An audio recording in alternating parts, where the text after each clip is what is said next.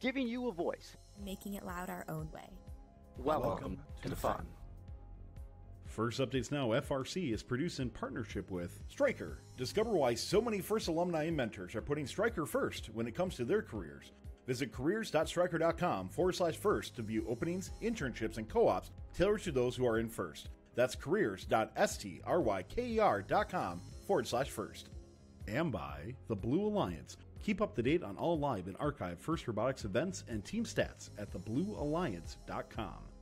And also, viewers like you. We need your help to keep fun loud, live, and independent. Help us by visiting our Patreon to pledge your support at patreon.com/First Updates Now. You can also support fun live on Twitch for a few bucks a month or by linking your Prime account for free and clicking subscribe.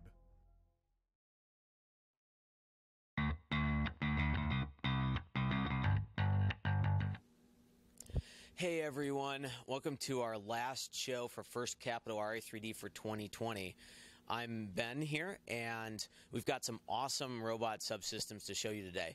First, I'm going to turn it over, though, to our producer, Tyler, and he's going to talk to you a little bit about our giveaways. Yeah, we got a giveaway today from Refire Solutions that you can check out for a quick connect with Anderson power pole on here. So if you're interested in winning this a little bit later on during the show, you're going to have the opportunity to put in a keyword and make sure you follow. That's how you get in. If you're interested in getting 5 times luck, don't forget to subscribe and do so for free through Twitch Prime for just a few bucks a month. Help keep fun, loud, live, independent. But we are very excited to show off this incredible robot here today. Don't worry, we'll have this posted to YouTube as well afterwards, but this is super cool stuff. Don't forget, tag at First Updates Now in chat. If you have any questions, Heather will be fielding those and grabbing those for us so we can put those in. So once again, at First Updates Now, should you have any questions, lots of cool stuff that take place here. And we'll turn it back over to the Ri3D team. All right, cool. Thanks, Tyler. So first I'm going to call up Eric and Sarah up here, and we're going to talk a little bit about our strategy and design intent for this robot. I'll turn it over to you guys to start. Hi, I'm Eric Drost. I'm a mentor for FRC 1923. And I'm Sarah Gelati, also a mentor for FRC 1923. So the first thing I would like to talk about is just what we sort of our intent in building this robot and what we wanted to do for the community via this endeavor. Basically, as you can see, we built a fairly complete robot, and as if you're following along on our progress throughout the past couple days, you can see, our intent was to build a complete functional robot. But ultimately, the most important thing is to show teams how you could approach these challenges, what works, what doesn't, and kind of give you guys a kickstart on some of your prototyping as you guys are making your own strategic choices. One of the big things that we emphasize in a 6-week build, especially on 1923, and I know many other teams as well, is systems integration. And what I mean by that, for those of you that might not be familiar, is the way the different subsystems fit together into a robot as a cohesive, thought-out package. Something that, whether you have space constraints or weight constraints, how everything fits together so everything plays nice, basically. And that's not something we gave much thought to on this build. Not because it's not important, but because we wanted to, in 3 days, there's not much time to sit down and do a whole lot of CAD before you build, stuff like that. So we really just I want to point out that this robot, and I think Eric's going to emphasize this a little bit more, but this robot with a little bit more time and CAD effort and pre-planning could be packaged a lot better than what you see here. Our goal here was basically not to get in each other's way, the different subsystems.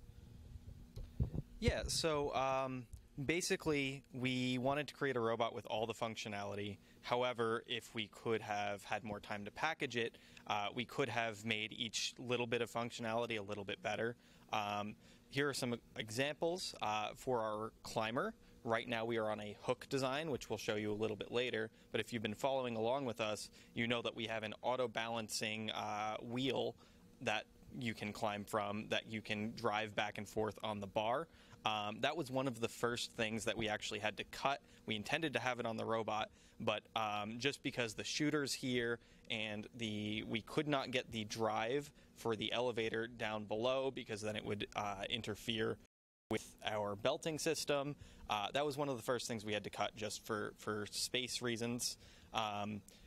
Another thing that we wanted to add, but getting the robot done and functional, just to show you guys every game function being completed, we thought it would be nice to have a turreted shooter.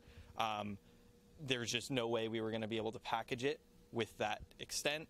Other features that might have been good if we had more time to design around a robot that had all the features in a different shape, we could have potentially either fit under the low bar or maybe 75% under the low bar with enough reach to grab the extra 2 balls behind it in autonomous mode.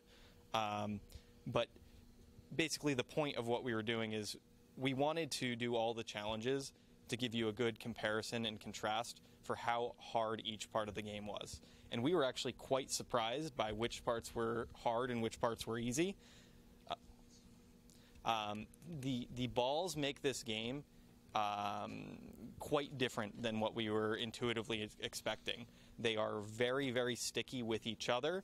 They compress in weird ways, and if you put them through a roller system in the wrong way, they can pancake down to like 1 inch thick. I believe this is the hardest game piece we've seen in at least 10 years to handle. Sure. 100%.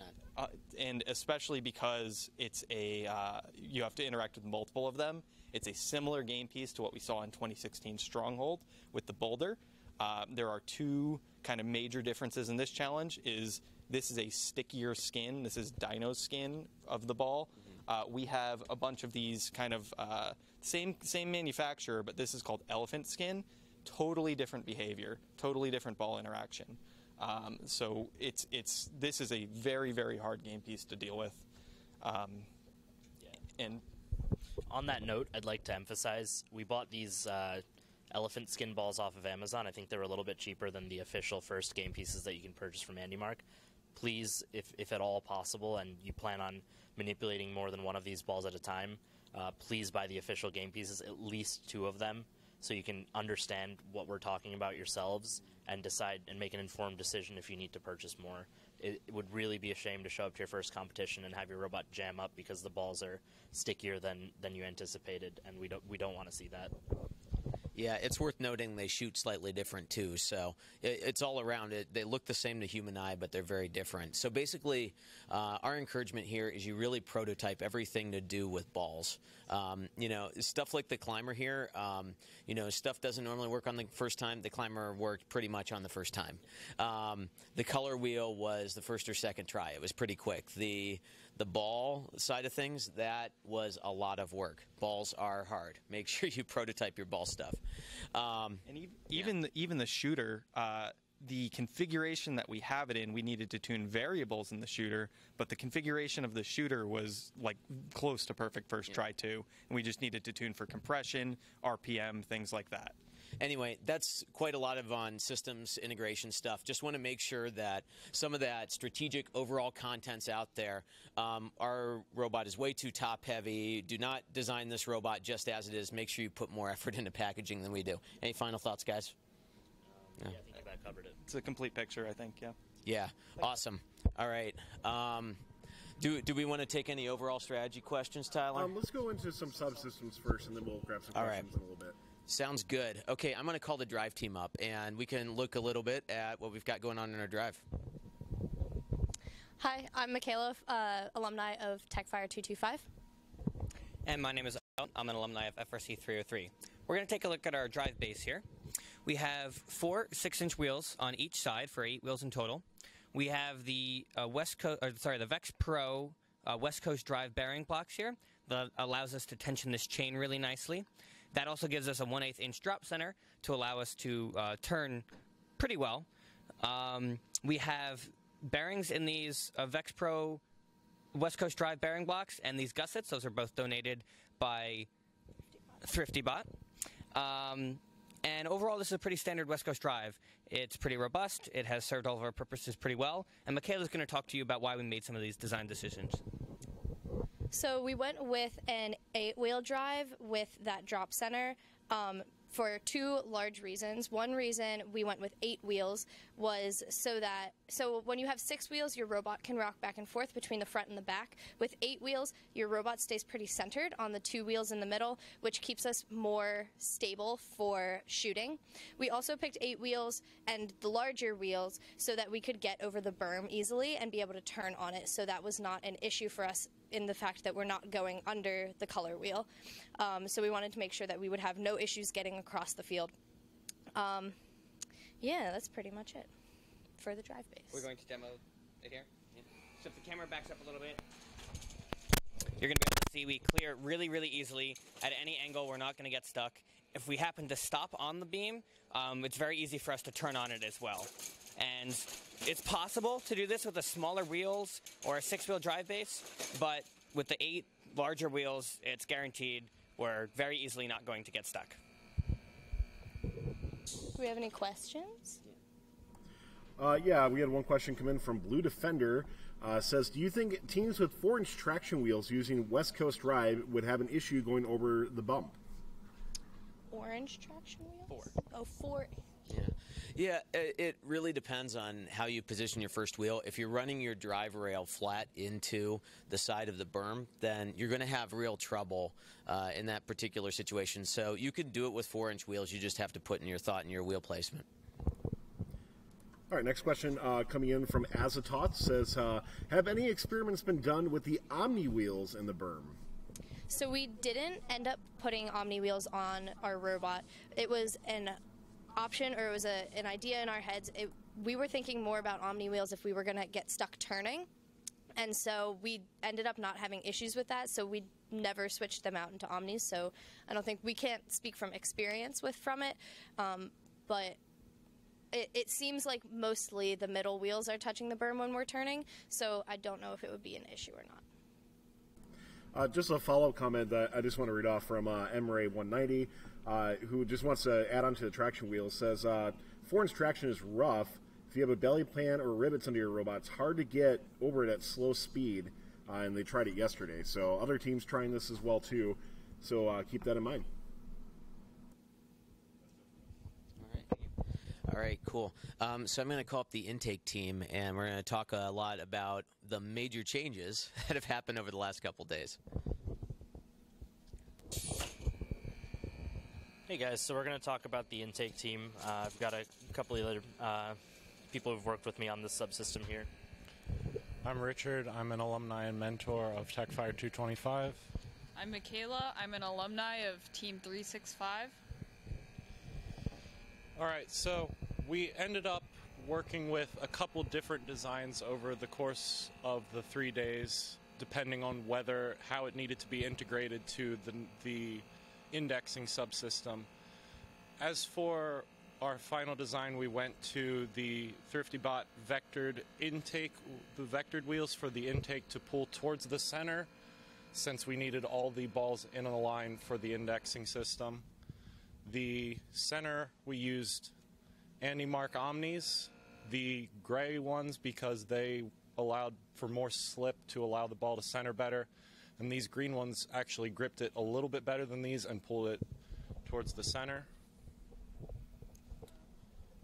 Yeah, so for those of you that have been following our progress over the past couple of days, you might remember yesterday we were having quite a bit of difficulty with getting.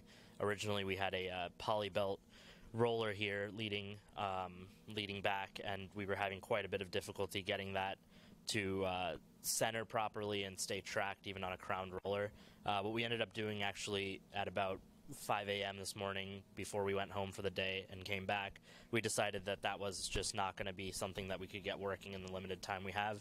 Not to say that a similar solution couldn't work if we had more time to machine more precision parts, but what we ended up doing was sort of going with the brute force method, and we ended up building a kind of a hot dog roller system here, if you look under here, and it's basically just a bunch of churro tubes all on live axles, all acting as live axles rather, chained together with little short chain runs running down the length of the intake bar, powered by this one Neo 550 going into this planetary gearbox.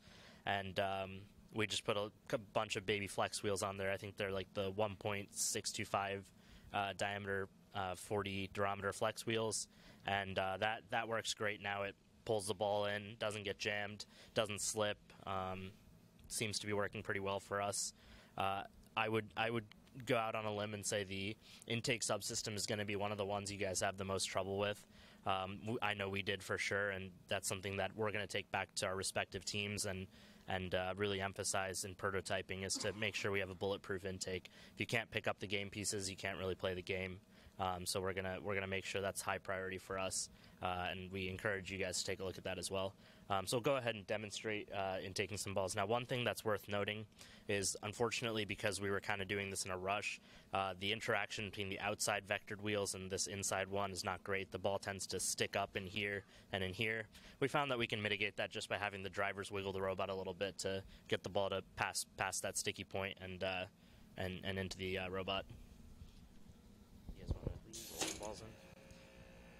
So first we'll start off rolling one in right up the center. Now we'll do one from the side. And you see it gets stuck there, so the driver's just going to wiggle the robot a little bit. And same thing on the other side. So as you can see, that provides a nice smooth interface for us to get the balls up into the indexing subsystem, which we'll talk about in a couple minutes here. And then just to get the intake inside frame perimeter, we have a single pneumatic cylinder. Unfortunately, with the time constraint and making some last-minute changes, it doesn't quite get all the way up. But I'm confident that for anyone who does a similar design, a little bit more thought, a little bit more planning in CAD or even on paper, and that should not be an issue at all. Any questions yeah, for we the quite a intake few team, questions for the intake on here. So starting out with Lord Waffle, do you mind going over the orange belting once again on the intake? Sure. So the orange belting, originally what you see up here, up in the indexing subsystem, we had a run of that from basically where this green Omni is back to where the ball enters the rest of the subsystem. The thought there was one thing you want to emphasize when you're designing a ball transport system like this is not to have dead zones. And by dead zone, I mean any area in your robot where there's not something actively moving the ball forward. You don't want to rely on another ball coming in behind to push the ball through. Basically, you don't want a place where a ball can get stuck in your system and not be able to be either shot out or out the way it came or back forward up into your system. So the problem we had with the belting is that just with the machining resources we had and the time we had here, we weren't able to get a good enough center to center and make the belt tight enough for it to track properly. We had some problems where sometimes when the ball would be coming in from the side, it would jam up with the belt and cause it to ride off its roller. And ultimately that was just causing us a lot of problems. We went through about 15 or 20 iterations just in the period of time from midnight last night through 5 a.m. this morning when we left. And that's when we made the decision to just scrap it, make some parts on the mill, put in the time to get some precise center to centers, and just call it a day and sort of throw some brute force at it. I think Eric's got a little bit more to add here. Yeah, I just have one comment on the intake belting. It can certainly work. We were having a lot of trouble getting it to work. You can definitely make it work. Our recommendation to you would be if you are doing an intake belt, like an orange belt right here, like here to here, don't put it on your front roller. Have your foremost roller just be like your vectoring stuff, and then your belt can be on a roller right behind it.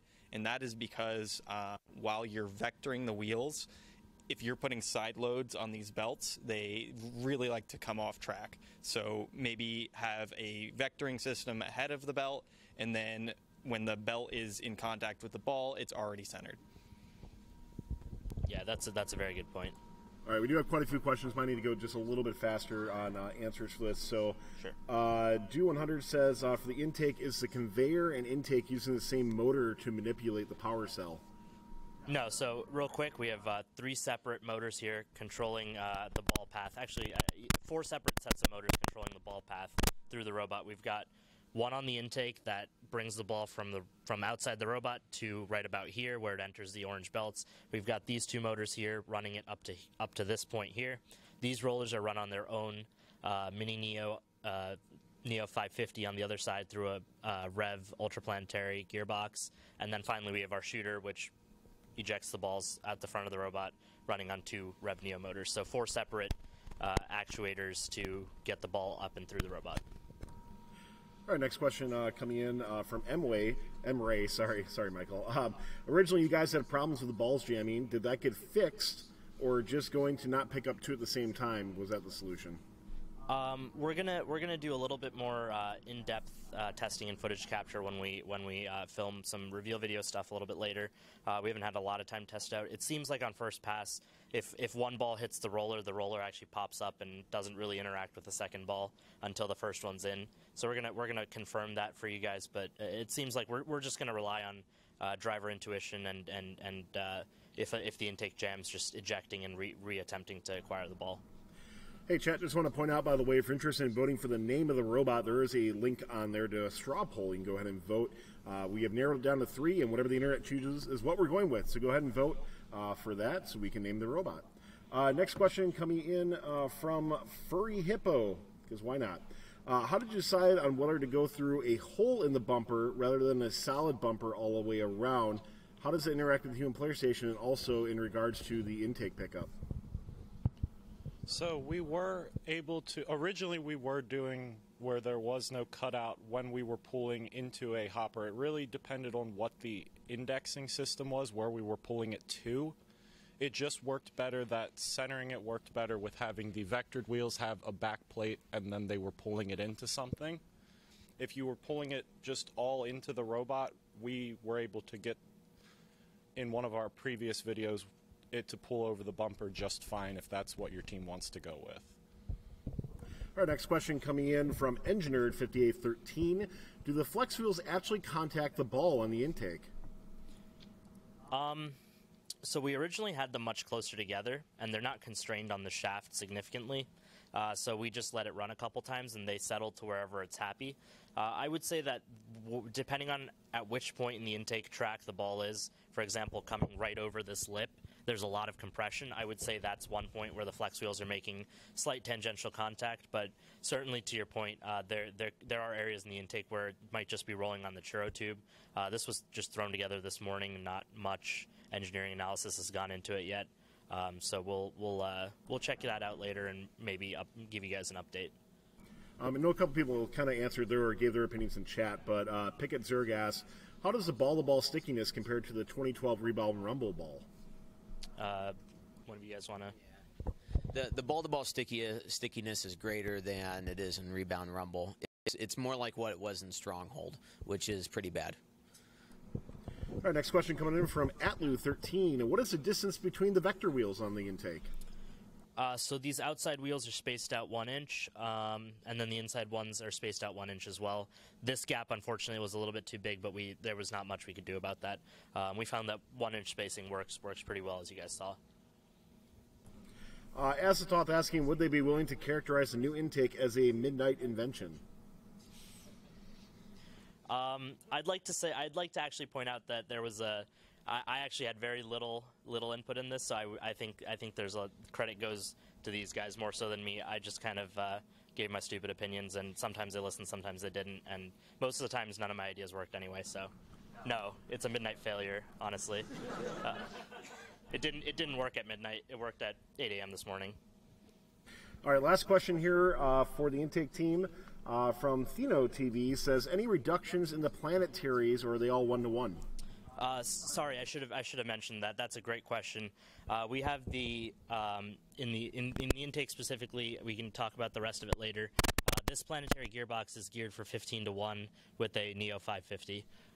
We found that gives us a good balance between torque and speed with the 2-inch wheels to pull the ball in. It does put the ball under heavy compression in some areas, so that torque is needed. We did run one at 7-to-1 yesterday and had some issues with motor stall, and so we decided to swap to a 15-to-1. All right, I think that's going to be it from our intake team. We got a couple more teams coming up here. But before we do that, I do want to give a big shout out and thank you to our sponsors of fun. That is Stryker, Stryker. Stryker is a leading medical technology company that is here for you. They are interested in people who are in first, who are looking for co-ops, internships, or just high-paying careers. People who actually support people who are in first. So if you're in first and you want a company that actually supports you being in first, go check out careers.stryker.com/first to find out first careers located all over for you. Once again, careers.stryker.com/first to learn more. Tyler. Okay, now I'm going to turn it over to the indexing subsystem. So you folks want to come up here?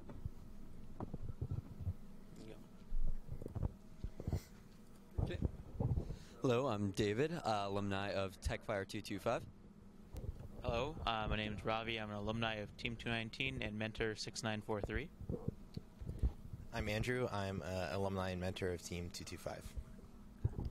Okay, so taking a look at the indexing mechanism here, it's basically this whole run that connects down here from the intake up right before the shooter here. So this is using the 2x1 extrusion, bearings running through, and polyurethane belt run to lift the balls up. We have some hard stealth wheels, sometimes 2-inch compliant wheels here on the edges, and then a slightly larger 2 1/4-inch compliant wheel in the middle to create a bit of a crown. That way the belt remains centered, so the high point on the pulley keeps it centered. We have 2 motors, the two 775s driving here through a reduction here, driving the first bottom half of the indexer, and over here on the back, running the top stage, we have a small Rev Neo 550 running through the Rev Ultra planetary gearboxes, driving this. So I'll hand it on over to Andrew here to talk about the control systems involved with this. Sure. So one of the things we wanted to do from the start was automatically index these balls, so the operator doesn't have to worry about figuring out which motors to run. We put 2 of these plating with fusion time of flight sensors at the bottom. If you're not familiar with them, basically they bounce a laser off in one direction and tell you how far away something is in front of the sensor. We're just using them as basically like a Boolean, is there a ball there or not? So when we're intaking, we run these bottom rollers until a ball comes into about here where the second sensor is. And then we just run both stages until we don't see the ball anymore. We had some issues with the rate of these kind of causing gaps, so we added a small, like, half a second pulse backwards on the top segment here to prevent the ball from getting stuck in the shooter. Given more time, it would be nice to have more sensors throughout the robot, or use the encoder. We actually have a hex encoder on the shaft here, but from the software perspective, we got the completed intake system this morning. So, but it works very well for such a simple and quick implementation. I think. Yes. So, if you guys have been following along, we went through several designs for the indexer. So one of the designs that we previewed earlier in this build was a Mecanum serializer. And one of the big problems that we found, not overall, that has been stressed quite a lot, is that the balls behave very differently under compression. So as you can see, these polycord intake and indexer tries to keep contact with the balls along the entire run, because we generally found that if you're not contacting the power cell, that it tends to squeeze or compress and jam, and we encourage teams to take this into effect when designing their robots. Hi. So one of the most critical parts about subsystems like this is that you are transmitting power on 2 sides of the ball. For example, if we had this belt run here and here on the front, and on the back it was just like a flat Lexan plate, this system would not work at all. This is because of the way the balls interact with each other. They do not like to roll when they're touching. So what we do to solve that problem is we are transmitting power on the front side and on the back side. So that way the balls are not rolling when they're moving through the robot. They're staying in the same orientation. That way if they're touching, it's not that big of an issue, because we're just transporting a long ball caterpillar through the robot instead of 5 independent rotating balls. All right, just had one question real quick that I just want to ask from the chat. From Blue Defender, would a seatbelt work for the conveyor? So with our testing, we tried a few different materials.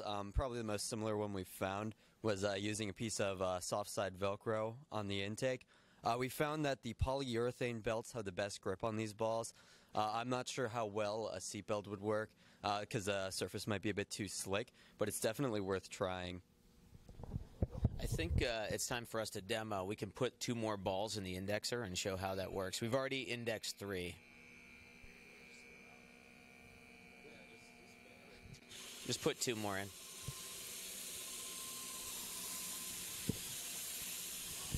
Yeah, sometimes with the 5th ball we have to be a little bit careful, and the operator has to pop it in reverse for a second, but it actually looks like worked fine.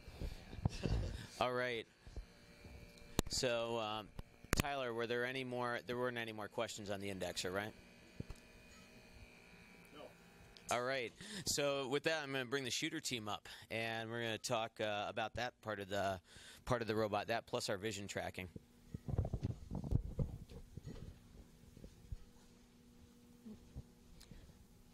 Hello, I'm Audrey. I'm an alum of FRC Team 20, and I currently help with scouting and strategy on FRC 5254. Hi, I'm Andrew again, alumni mentor of Team 225. Here to talk about the flywheel subsystem here.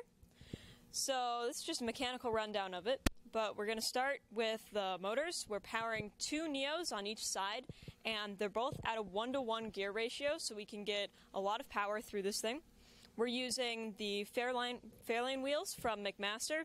They are 4 inches in diameter, and we also have a 2-pound flywheel on the edge here, so we can maintain rotational inertia as we're shooting all 5 balls in succession with each other.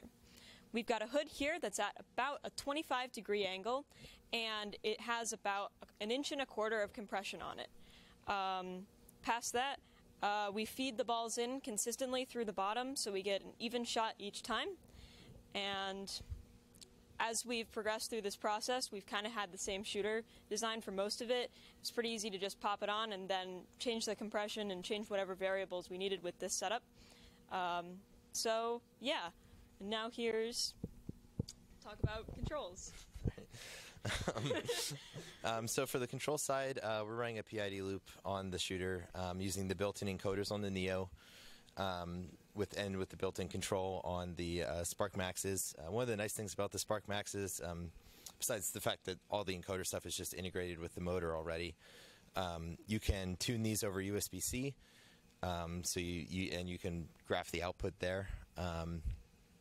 This was actually our first time using the built-in control on the Spark Maxes, and it was pretty painless to get going. For the vision here, we have a Limelight. Also our first time on 225 using a Limelight, and I think this is what we'll be using for the future with vision, just because it's ridiculously easy to get going without much custom work at all, which is really nice when you don't have a lot of time to touch the robot like in Ri3D. On the control side for that, it's just a proportional control loop running directly on the output angle air from that the Limelight is publishing through network tables. Right. Do we want to do a demo? All right.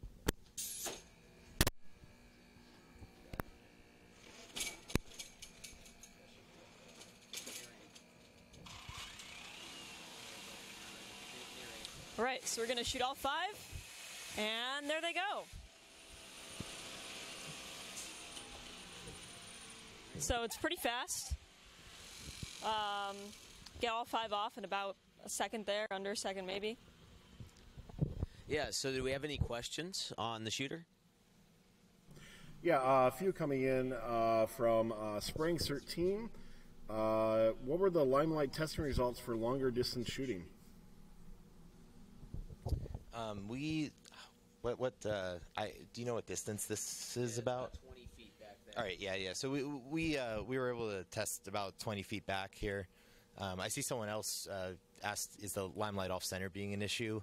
And you could adjust for that. We don't right now, so it really only works from one distance, just because we aren't really doing anything, just using the raw values right now. If we had more time, we would clean that stuff up, but. All right, next question Ri3D. coming in from PH Wog. How hot do the motors get when spinning? Not really. Safety first. All right. Next up from Engineered 5813. How did you come up with the 1.25" of compression on the power cells? So we actually spent a bit of time tuning the shooter. We inserted foam that was about 3 1/8 thick and came up with this as our ideal shooting location. We do have, I think, a video on the tuning of the shooter, so that's on the internet. You can go watch that on the YouTube channel. Yeah, I want to point out too, even though like we're right here, our shooting band is probably about 10 to 12 feet of space. So just because we're positioned right here and shooting from here, we can shoot from a few feet back and side to side as well. That does answer a couple questions, and Omri had just asked a question about how precise it is. We do have a video, by the way. There's a Twitch clip of it. You can check it out on our Discord as well, too, of us draining 5 into the inner port in a row. So is it 100% no, but can it be 100%? Sure. So interesting things with that. Just one thing to add with that, we're just running the shooter at a constant RPM right now. If we had more time, we could adjust the speed dynamically from the limelight, and that would help us just be able to pull up and shoot without having to worry about being precisely aligned. All right, awesome.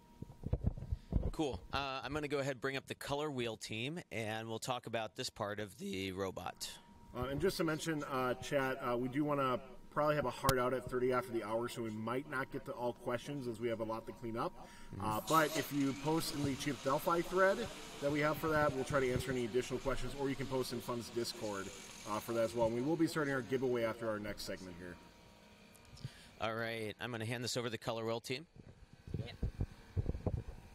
So, hi, I'm Samantha, alumni and mentor of Team 3081, the Robo Eagles. I'm Andrew, alumni 225. Yeah, so here is our control panel manipulator. So it's right here on the robot. So what we have is a Neo 550 to a Versa Planetary and a compliant wheel from Andy Mark. And then we have a bracket sticking out here with a Rev V3 color sensor looking down to sense the colors. That is mounted on a arm, so it's got a pivot point here and here to the top of a 7-inch pneumatic cylinder and also to the bottom. So, this is pressurized, so I can't move it right now, but when we extend the cylinder, it goes pretty straight out. So then our strategy is to run along the side of the field, so we line up to the exact same spot on the color wheel so we know we're sensing at the same spot. So that is consistent. And then our color wheel will be here. We'll bring the arm back down, and that will put pressure on this, and then we can spin it. Do we bring it in for the demo? We're going to try and pull the robot up here.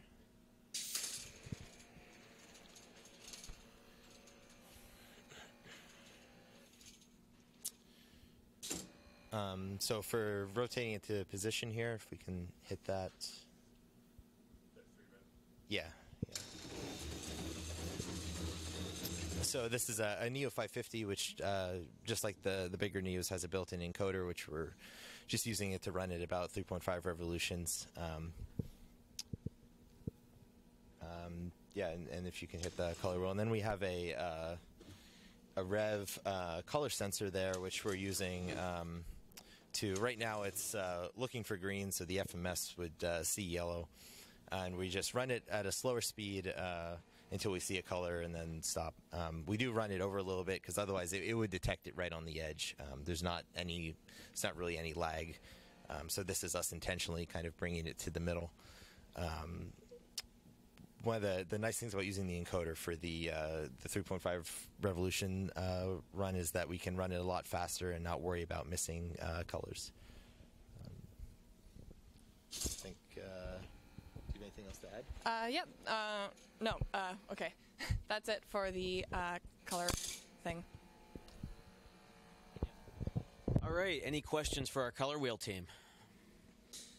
Not for the color wheel team, but we are going to start our giveaway for today while we set up for our next thing. So we will do, by the way, a couple things. We still have, I think, 1 or 2 more processes to show. And then we're going to kind of show everything all together. So show the power cells being intaked, an index, and then shot as well too. So we'll try to show you this completion process that we have through this as well.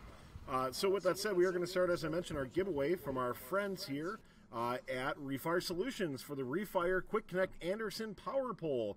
So if you're interested in winning this from our friends at Refire Solutions, all you have to do is make sure you click that follow button up there. That's your chance to get in, and type in the keyword Quick Connect.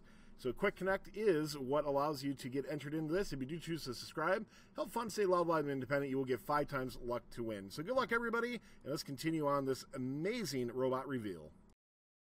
Use one of those on our Skywalker device, Tyler. It's an awesome device, and it's only $5, so it doesn't count on your bill of materials.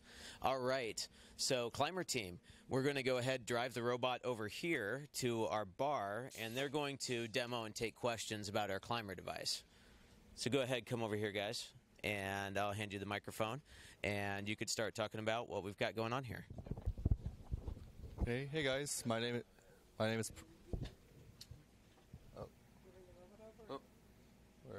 Yeah, slight technical difficulties. We're checking the wiring real quick. Oh, looks like we might have a little bit of technical difficulties here.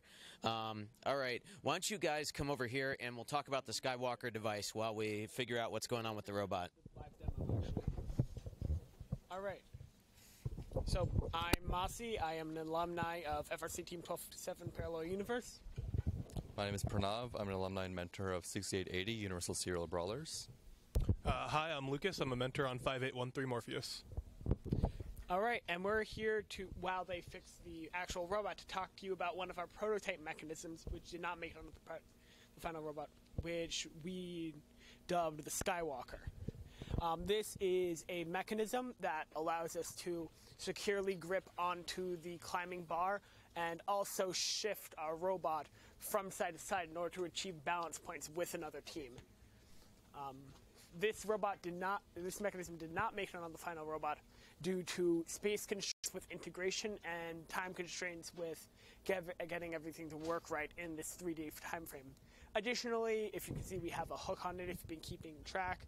That is a mechanism that we wanted to demonstrate for other teams to draw inspiration from. So we'll do a quick demonstration of how this thing slides back and forth. Okay, let me get on this thing real quick.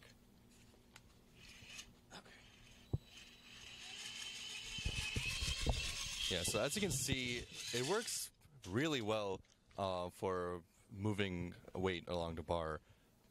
This is definitely a very viable. Mechanism for teams to use. You can also notice that when we were going up and down a bar, it tracks pretty well on the bar. So even with a little bit of swing, it'll still stay on. Yep. And now it looks like our robot is just about being reset. Okay, just being reset. So in a minute, we will take you to the actual climb. Just give us a brief moment. I just want to reiterate that that is a fully functional mechanism. We have a couple of videos on our YouTube channel about it working. The reason it's not on the robot is basically strictly packaging. It was not possible based on where the power transmission for the elevator that we're using to climb is and where the shooter hood ended up being. There just wasn't enough space. The mechanism works just fine. Your team is going to have to decide for your own if there's a strategic need for your robot to have this mechanism, but it works perfectly. Hey Eric, just a question we had come in from Dark's Axis. The drill that you're using, how does that whole thing work with the wires coming out? Can you explain that a bit more? Okay, so TechFire showed 1923 how to do it, so 1923 has one too. Basically, from here up is a drill. In the back of a drill, it's basically just 2 wires for power. In our drill, when we did it, it looked a lot like a 775 Pro motor. Basically, we took from the 775 Pro quote motor here off and just used the power wires and then put them into Anderson poles. And the one thing to be concerned about, or not concerned about, but to be careful about, is this is a 20-volt battery. So the trigger is variable voltage, so you may not want to pull the trigger all the way down and nuke your motors, but you can squeeze the trigger and it will give you variable voltage. you have anything to add? Yeah, I mean, it's a very useful tool for prototyping, especially when you're working with brushed motors. And we're going to bring the robot in now. While the robot comes in, I want to just talk about what happened so everyone knows. So this is a little 20-amp fuse out of the PDP. This is actually the second one we broke of these, and we broke one last night, too. So we've got some sort of electrical gremlin in the robot that we're not sure what it is. Clearly, this is not a perfect robot. We're working on it, and I'm going to hand it over to these guys. All right, so I'm going to start off talking about the structure of the elevator. So as you can see, we're using the AndyMark 2x1 by 1/16" tubing, which was donated to us by AndyMark. Thank you for that. That's our frame, and we're actually using the Rev lift kit for the actual for the bearings. Vex Rev lift kit. And so this is a chain-driven lift. You can see that we riveted down the chain to the first stage. And this is also a one-stage lift. So we get about 26 inches of extension. And if we go all the way up, it goes up to about 71 inches just with the lift alone, with an additional 9 inches with the hook. The elevator is driven by 2 Neos on the bottom, one on each side. And there's a 40-to-1 reduction in the gearbox, plus an additional 3-to-1 reduction outside with the gears, so a total of 120-to-1 reduction. Yeah, and now I'll hand it off to Luke to talk about our braking. Yep, so over here we have a pneumatic brake cylinder because at the end of the match, all power will be cut from the motor, so this could just directly fall. But the climb score is measured 5 seconds after the end of the match, so we need a way to stay up to be able to get those climb points. So this pneumatic cylinder just shoves into the hex shaft, causing the shaft to be able to not spin. Yep. And the one last bit I'm going to talk to you about right now is our hook design. In order to fit all of this complexity into the height limit, we decided to go with an unfolding hook design. And if you could take it down here, there is a bolt which holds the hook into place during normal match play. And when we want to climb, the elevator is brought up, causing the hook to bend down a little bit, creating enough clearance for the hook to then spring up past the bolt, enabling us to take a climb position. This is also able to rotate a little bit, giving us a little bit of leeway if the bar is at an alternate angle to still climb effectively. All right, and I guess we'll do a quick demonstration.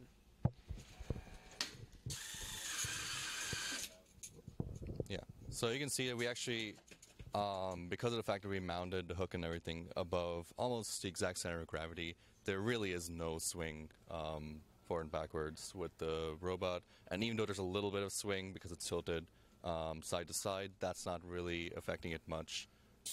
You can see in some of our YouTube videos about how we troubleshooted a little bit of a sliding here. We put some grip tape on, but yeah. It's dropping because there's an air leak, I think. Great.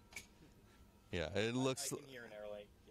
Yeah, it looks like we have a bit of an air leak, so the brake isn't working fully all the way. But you can see in some of our previous videos that the brake works really well as well. All right, any questions for the climber team? I just have one question to go through real quick. Did you guys consider a buddy climb at all when coming up with concepts? This is something we thought about when we were doing our initial prototypes, but we quickly realized that creating a buddy climb system would have been a bit too complicated of a problem to tackle in this short 3-day period. In addition to all of the other integration that we have to do, there's not a lot of space on the robot to have a buddy climb. But with better integration over a 6-week plus build season, you can definitely have a buddy climb and have it be a viable strategy for the season. And one thing to add on with the brake mechanism, obviously ours with the air leak wasn't working quite as well as we hoped. There are multiple off-the-shelf brake mechanisms that you can buy. I know Vex just released their pneumatic brake on their website, and there are also just multiple custom ways you can do it, so don't be limited just by what we did. Worth noting, we also would have hung for the 5 seconds, so it would have been fine from a legality standpoint and counted for points. Any further questions, Tyler? All right, we're going to go ahead and move the robot back.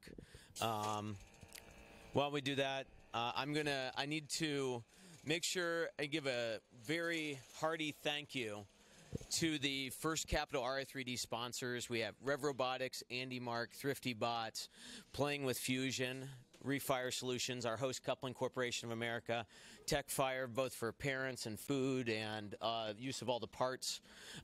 Yeah, so couldn't have done it without all of you. It's been a fantastic build, and thanks also to all the different team members and First Updates Now for coming out to do this with us. It's been a fantastic time. I think this robot blows last year's out of the water. It's pretty great. It has a lot of subsystems, and I think it's going to be very helpful for teams.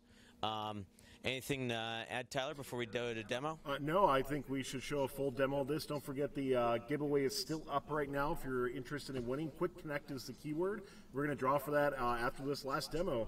I know there are a couple of outstanding questions. I think at this time we're going to need to probably wrap up. So we apologize about that, but post in our Discord if you want to, or in the CD thread, and we'll get to those afterwards.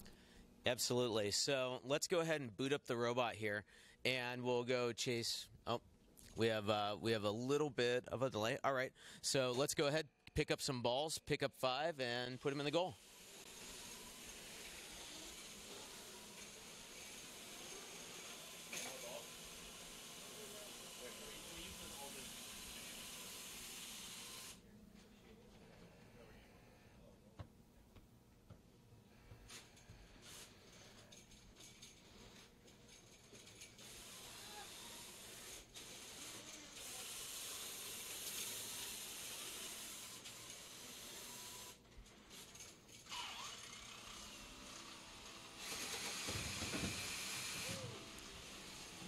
One more time. One more time, guys.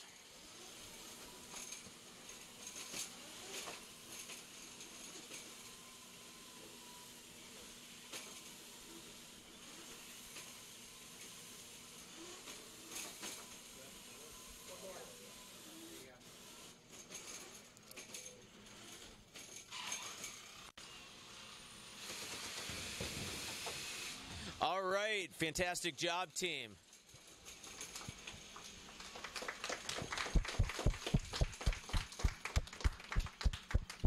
All right, I think it's time to wrap up, Tyler. Yeah, let's go ahead and do that giveaway once again for our friends at Refire Solutions for the Anderson Quick Connect that we have with PowerPole.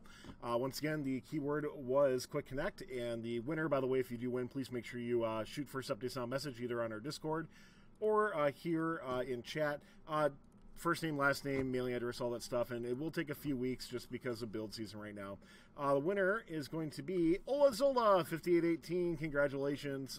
Olazola has won the Quick Connect, and Olazola's won a lot before. So congratulations to Olazola for winning. Guys, from First Updates Now, I just want to give a big thank you for this fantastic stream. The First Capital Ri3D team is by far the best we have worked with so far. This group is absolutely incredible, and we hope that you enjoy the videos that we have up. We have a few more to still put up. Each one will break down each of the subsystems on the robot, and then, of course, we'll be posting this video as well, too. So go check it out, youtube.com/First Updates Now. And on Fun, we have shows throughout the season, including for FRC. We'll have a show next week. Tuesday, meeting with some teams talking about their build design process. We have shows for FTC as well. You can get the full schedule on our Twitch page or at discord.gg/First Updates Now. Awesome. Thanks so much, Tyler. And I think that's it. So, oh yeah, we got a robot. Oh name. yeah, we can't gotta forget find the out robot what the robot name is. Thank All you, right. Samantha. All right, so the name options, Yeah. by the way, let's see if I can make this full screen here. 1 second. So the right. name options that we have, by the way, were Bop Ross, Bot Delphine, which I don't even know what that means, and Boptimus Prime was the other one on it, and we'll pull this up here and see if we can get a winner. And the winner on our straw poll was, with 50% of the vote, Bop Ross. So Bop Ross is the winner. So it seems like most of our R3D team is somewhat happy. Already. Oh. Yeah. All right. All right. Well, thank you everybody for tuning in. Great show to everybody. Great thing. Once again, check out the archives, youtube.com/First Updates Now. With that said, we'll see you next time on First Updates Now. Talk to you then. Thanks for watching. If you want more fun content, be sure to subscribe and ring the bell to be notified about our latest videos. You can also directly help support Fun by visiting our Patreon at patreon.com/First Updates Now or by subscribing at twitch.tv/First Updates Now. Thanks to all of our co-executive producers on Patreon and Tier 2 Plus subscribers on Twitch, keeping Fun loud, live, and independent.